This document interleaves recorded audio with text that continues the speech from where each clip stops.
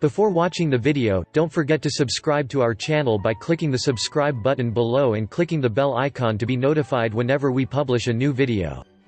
The Fountain of Youth. Ponce de Leon was one of the sailors who sailed with Christopher Columbus on the second voyage to the New World. Ponce de Leon was so taken with this new world that when Christopher Columbus sailed for home, Ponce de Leon didn't accompany him. He stayed in Hispaniola. He became very popular and even served as governor of what we now call Puerto Rico. It was called Boriquien in 1508 when de Leon was its governor. While Ponce was residing in Puerto Rico, he heard stories about magical water that prevented aging.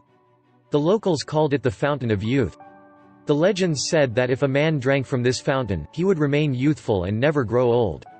Ponce de Leon, of course, wanted to find this wonderful water. He asked questions and sought information about the location of the Fountain of Youth. Finally, he was convinced that he knew the location and he petitioned the King of Spain, Charles V, for permission to go in search of it. King Charles granted permission, but he didn't fund the expedition. Ponce de Leon paid for the men, ships and supplies for the search. They didn't find the Fountain of Youth on the first expedition. Ponce de Leon tried a second expedition in 1521.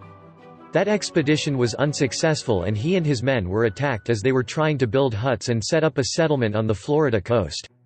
Most of his men were killed in the attack and Ponce was injured but did make it back to Puerto Rico where he died from his injuries.